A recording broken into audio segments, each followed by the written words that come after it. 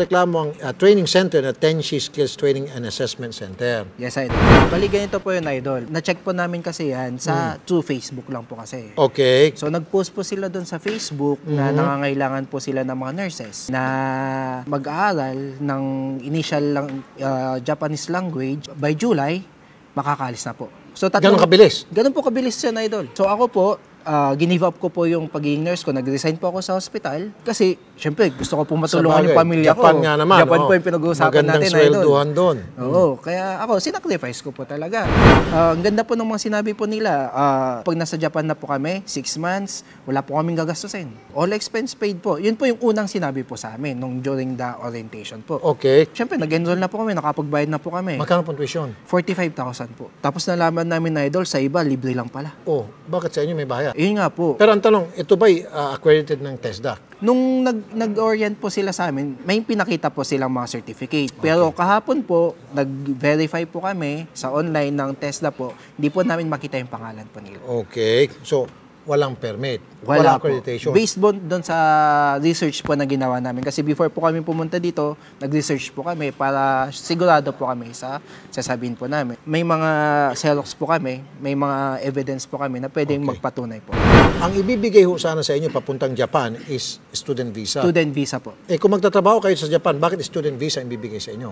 Kasi po, pagpunta namin sa Japan, mag-aaral po kami ng 2 years po ulit sa Japan. Eh sino magbabayad sa tuition?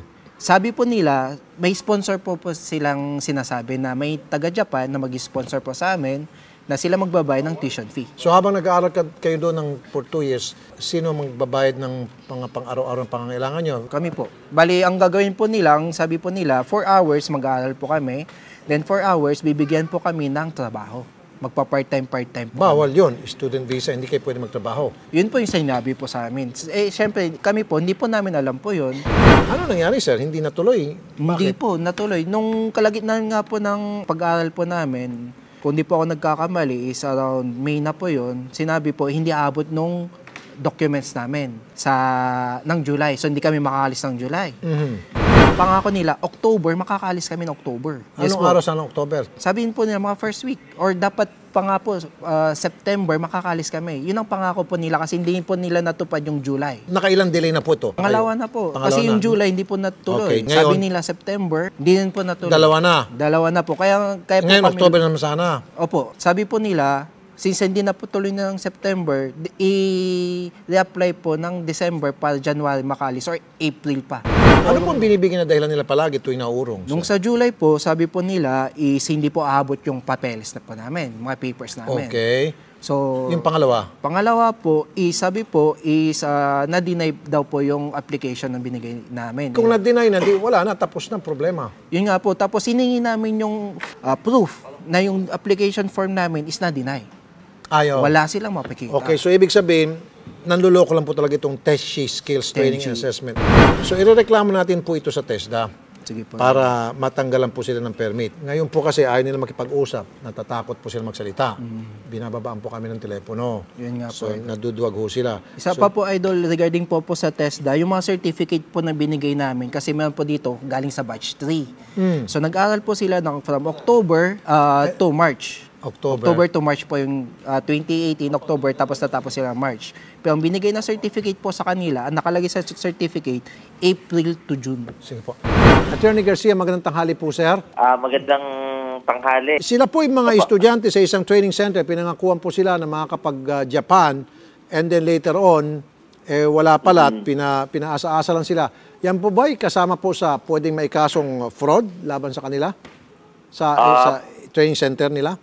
Yes, pwede naman nating makakasuhan sila ng fraud dahil kung may mga ipinangako at nahingan sila at hindi naman totoo na may ganun na pwede silang mapadala sa ibang bansa, pwedeng mapasok sa fraud.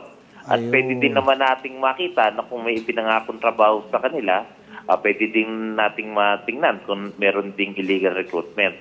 Pero i-interviewin muna natin silang maigi para malaman natin kung anong appropriate na ikakaso natin dito sa mga nanloko sa kanila.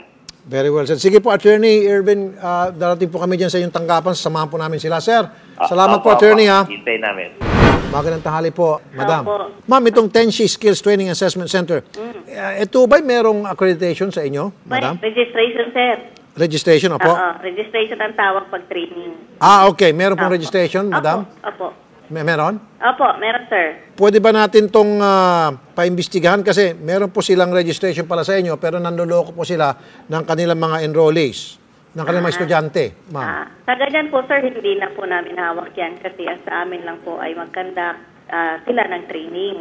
Pwede ba natin sila tanggalan ng registration dahil nagagamit po yung TESDA para sila ho ay makapaghikayat ng mga taong maluloko nila? Kasi kung wala silang registration sa TESDA, wala mag-enroll sa kanila. So nagagamit po yung TESDA. Hihintay namin, sir, kung may mag-complain. So ma'am, kung kami po'y pupunta dyan sa inyo, sasamahan po namin itong mga complainant, so may posibilidad na matatanggalan po sila ng registration, ito pong kumpanyang manluloko. I-ano natin, sir, sa due process yan. Kasi may sistema po tayo sa mga ganyang ano. Pero ang gusto lang ho namin malaman, pwede ho ito aksyonan ng TESDA, the fact na marami na po silang naluloko ng mga estudyante at patuloy po silang naluloko ng kanilang mga tinitrain. Basta't ang training nila, sir, ay tama naman. Angkop doon sa training na regulation na inaano nila, tawag nito, tinitrain nila, at saka yung number of hours tama naman. So wala pong violation doon. Ang violation lang po doon, kung nag-train sila ng mga ilang araw lang,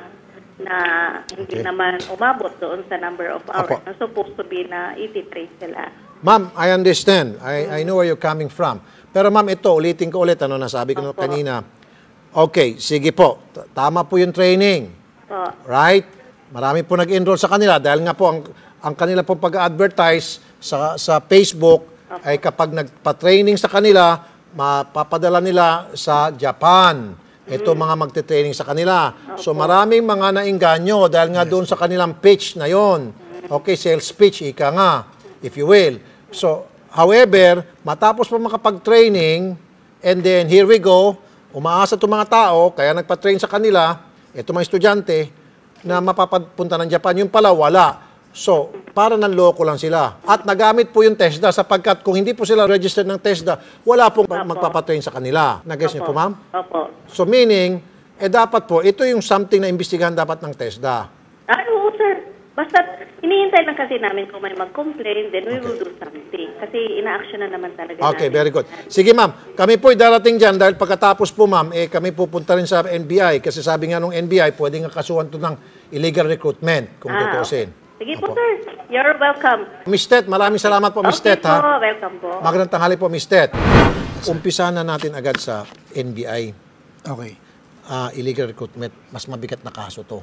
Okay. And then after NBI, dito po sa TESDA para patatanggalan natin ang registration. Okay po. Okay. At kapag wala ng registration, wala na mag-enroll. For the meantime, may kaso sila ongoing sa NBI. Okay? Agad-agad gawin natin yun, ha? Salamat, sir.